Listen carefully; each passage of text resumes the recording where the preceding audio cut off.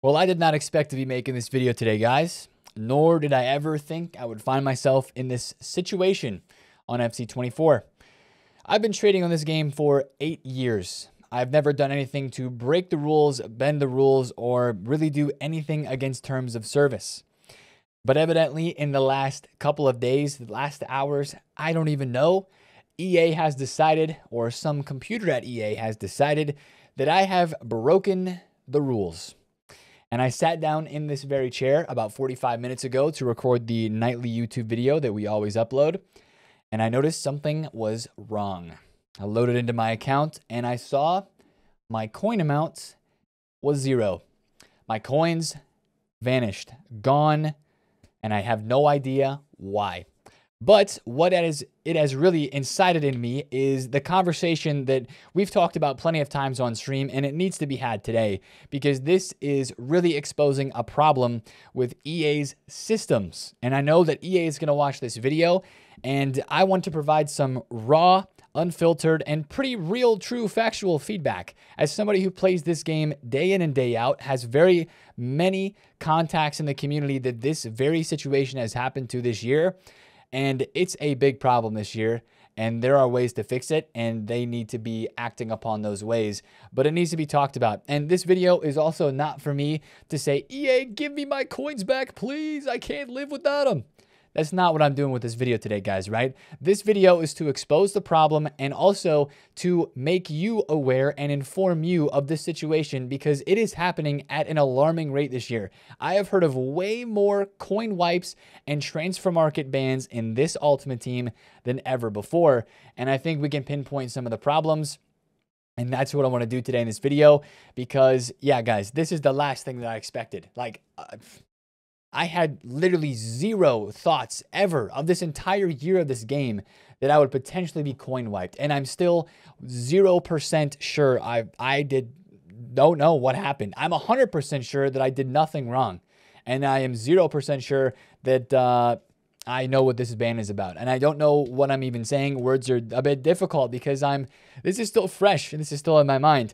But I'm thinking clearly, and let's process this thing together. Let's first talk about why EA even bans people and why people have been getting banned a lot this year on this game. Well, guys, people are banned on this game because they are involved in activities that EA doesn't like. And there are rules, there are terms of service on this game that if you break, then you potentially could be banned. Rules that say like you cannot transfer coins. You cannot buy and sell a player and transfer those coins from one account to another.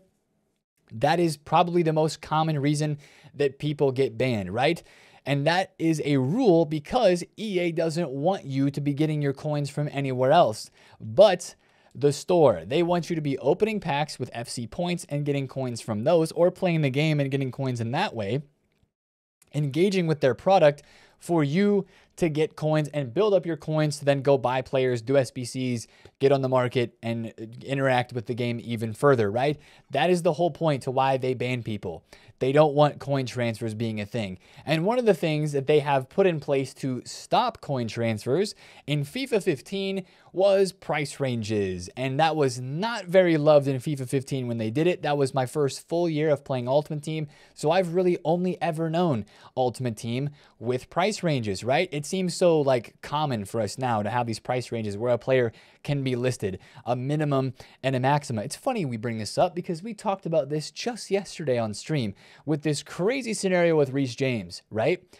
His minimum price was 400,000 coins, which was a mistake, by the way. This card was 290,000 coins on the market, and then last Friday, EA mistakenly upgraded his minimum price, the minimum that he could sell for on the market, to 400,000 coins. He was there for 5 days before they noticed or cared to change it. And yesterday he went from 400K down to 58K.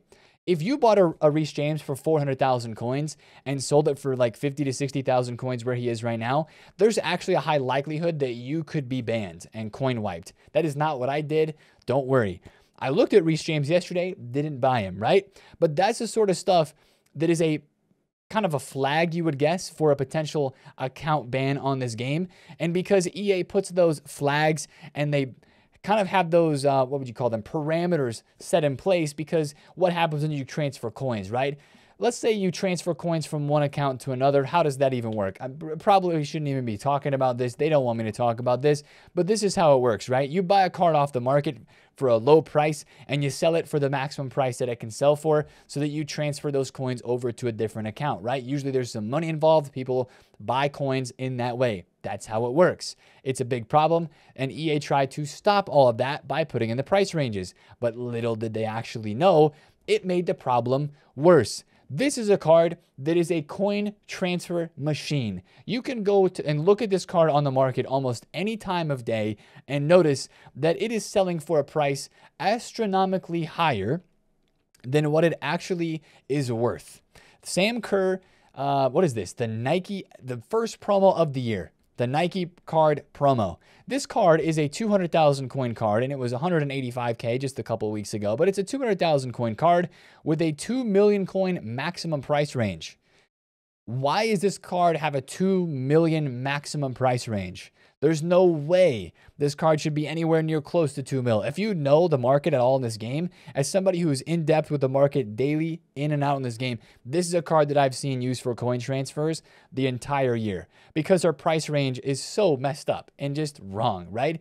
EA, all you have to do is minimize that price range and you will stop some of the coin transfers and make it a lot harder for them to transfer coins, but they still keep these random few cards with very, very high price ranges and people still transfer coins. The coin business, coin selling business in Ultimate Team across the world is a multi-million-dollar business. I know people that are involved with these coin businesses, and I don't interact with those businesses at all, but I hear about some of the things that are going on in that realm. It is ridiculous. The number of coins that are A, available, and B, that get sold during specific times of the year is ridiculous. And so EA is trying to stop all this with these price ranges and by banning and flagging these accounts. But here's the problem. If there's a multi-million-dollar business out there for coin transferring websites, are they really stopping the problem? No, hello, it's not being stopped at all. It is still thriving and well. And what is happening on the flip side is they are banning people who should not be banned. I am example number one. I have never transferred coins on this account, on any account of mine ever, and I don't plan to. So whatever trade that was flagged by EA's system, because by the way, it's a system as far as I know, it is a computer system that updates price ranges, that increases them, reduces them, and even sets them with maybe a little bit of human intervention and employee interaction with those price ranges when the cards are first released, or maybe like with Reece James, maybe they realize, oh, the computer messed up, so we got to go fix this sort of thing. I don't know the ins and outs of how it works, but I have been told, and maybe this information is not factual, but I've been told that that is how this stuff works inside of EA's kind of system. It's a computer, it's an algorithm, it's a software, it's something on a computer that changes these price ranges. And also, the computer system bans those players when they think something suspect, whatever parameters they have set for banning accounts and for saying, ooh, this trade or this movement from this account was something suspect. We're going to ban him, right? Because of this action. That's all set by a software. And it's been happening a lot this year because of the price ranges. To bring that back up again, it's these cards like Kobe Mainu that was extinct for basically the first month of the game because everybody wanted to put him in an Evo. So many people have been banned this year for buying bronzes and silver cards. Now, yes, it does have to do with leaks. It has to do with leaks by a lot of people getting leaks for what a SBC or rather an evolution is going to be released as, and they invest in the players that are going to fit that evolution that they think a lot of people are going to want to go out and buy to do the Evo for. And then they sell those at a crazy high price. Here's the best tip I can give you. If there's ever a card that you own that is selling for maximum price or it is extinct on the market, never, I don't even care if you just have one, never list a card at maximum price. If this Rigoni is extinct, which he was for a couple of months during the year because of an evolution, if he's ever extinct or anything is ever extinct, list it for like 9.5K, 9.7K. Remember when Kyle Walker was extinct? I know a couple people that got banned because Kyle Walker was extinct for that Evo during the year, right? He was like 21,000 coins. extinct. The guys who didn't get banned were the ones who invested in that card and then sold it for 1,000 coins less, for 20K instead of 21,000 coins when he was extinct at 21K. And also the flip side. Guys, I have a close friend who bought Arda Güler and was trading with this card after he went out of packs. Kind of forgot that he had the card, right? This card had a minimum price of 43,000 coins, somewhere right around in here. He was 43,000 coins minimum price. I had a friend who had 9 of them. He sold 9 Arda Gülers for a minimum price of 43,000 coins. He lost like 5 to 10K per card. So he lost like 90,000 coins. He just wanted to get his coins back, right? He sold at the minimum price range, and the next day, banned. Coin wiped. 2.7 mil for him. Gone. Has not come back. So it is a problem that these computer systems have the control to ban, take away coins. And I mean, I'm not market banned, I think. I mean, I go and search the market, and you can see here that I can search cards. I can add them to my transfer targets, and it at least allows me to do that. I don't think I'm truly market banned. I think I just got my coins wiped and removed. It's like almost a strike one feeling, like, oh, you did something that was against terms of service. Strike one. We're going to take your coins. Not going to ban you, right? I don't know. But this sort of situation with coin bans and wipes and then market bans as well is crazy off the charts this year, and it's been impacting so many people. And I am calling for EA to change this. I'm calling for EA to care a little bit more about this system, and maybe it's just fine-tuning some of these parameters that they have set. Maybe it's a new system. Maybe it's just, I don't know, periodic checkups on this system. But here's the problem with this, guys, because this impacts such a small percent of the community, right? You think about the Messi situation. They said impacted 0.7% of the entire Ultimate Team community. This situation that we're talking about with bans and coin wipes probably impacts even less of the community than that, just being completely honest. But it impacts people who are supposedly doing wrong things, but who are actually not doing anything wrong. And the people that are buying and selling the coins and that are actually breaking the rules, which again, if you're doing that, I don't have any hard feelings for you. I'm just kind of talking about it, how it goes. If you're buying and selling coins in this game, you know the risk that is associated with that, right? You get it. You know you're breaking the terms of service and that you could get banned. But more so, the people that are doing that are getting banned less than the people that are just playing the game as it is meant to be. And yeah, maybe they're privy, like I mentioned, to the Rigoni situation or the Kyle Walker situation. Yes, people have leaks. But if somebody has leaks, again, the number of people that actually have the leak and invest is so small. Yes, it does create a market impact, but the number of people that have that information is so small compared to the rest of the game in totality that it's like, it really is such a small thing. And that's why these bans are such a small thing as well, because it's impacting such a small percentage of the user base. The average player who plays Ultimate Team doesn't even care about a Ultimate Team ban because they will never even come close to it. But they could somehow also accidentally get coin wiped and banned, and boom. Think about it. If you're EA, you don't want to ban somebody who's a casual user or somebody who just enjoys playing the game. You don't want to wipe their coins away, especially wrongly so, because then they're not going to want to come back and play your game at all. That's the frustration that I think I have with this, is that it's making people not want to mess with the market and with the game, and it's also going to ban people who are wrongfully banned, like myself. Also, as I'm making this video, I've been constantly looking over at my phone to see if I have any notification like this, right? This is a common notification that you see, right? We noticed your account was involved in cheating. Because of this, we have suspended your access. Or we noticed that your account was involved in coin transferring and online coin manipulation, whatever. Nothing. I had no message when I popped in the game. I have no email, no communication whatsoever from EA. And it is just, it's frustrating, man. So it's all sitting with me fresh. And I wanted to make this video because to tell you, don't ever sell a card at minimum price. Don't ever sell a card at maximum price. And I don't think I'm getting my coins back. So this is really a warning to you guys to be careful. It's just another thing to add to the list that is so annoying when playing this game, that you have to worry about something like that. Let the market do what it wants to do, man. Let supply and demand reign. And let the players sell what they want to sell players for, and buy what they want to buy players for. That's my opinion on things. I think they could take more measures into finding out which accounts are involved in coin transferring and banning. Hey, guess what? EA, here's a bit of a tidbit of information. Go look at Sam Kerr, this card, and all the other cards that have really, really high price ranges. Just find the ones that have, you know, you can even go on Footbin sales history and look at the Sam Kerr cards that have sold for 2 million coins instead of, you know, 200K where she actually is in value. And, you know, you can track accounts that way and get some bans in that way. I don't know, guys. It's just so frustrating because the people that are not supposed to be impacted by this are the ones that are impacted by these transfers. So is it all over and done for me? I'm definitely demotivated to trade right now in this game. And I do have some coins left. You maybe have noticed I have Ansu Fati, I have Tomori, a couple De Bruynes.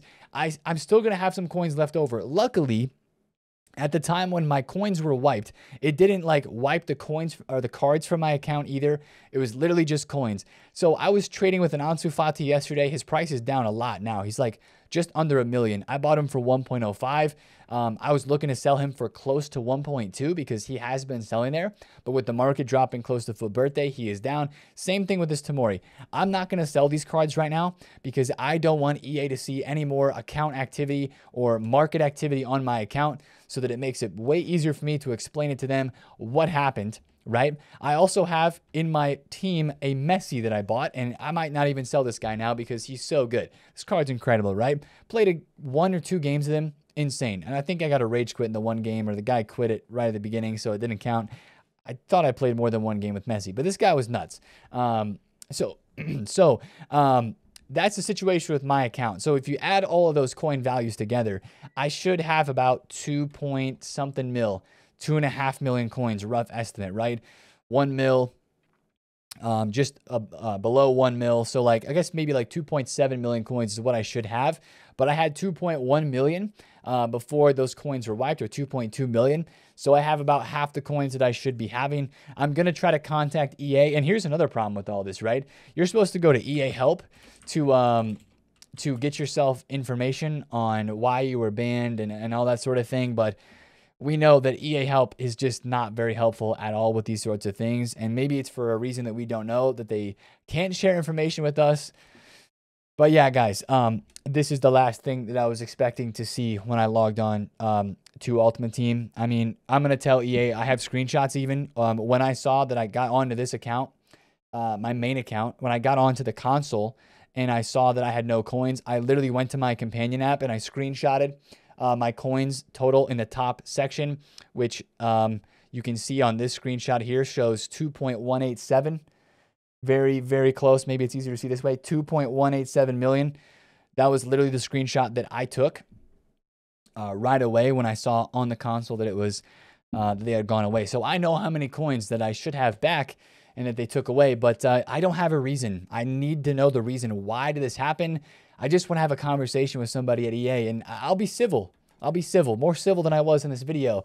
I mean, I'm a pretty civil guy, and I'm pretty chill and down to earth, but this is a problem that's been happening all year long, and I know that's impacted so many people, and it's something that EA needs to address and needs to fix. So hopefully I get my coins back. Yeah, guys, we'll just go step from step from here on out, and I don't even know, man. Yeah, crazy. Does it make me want to spend FC points in this game? No, not at all. That is for dang sure.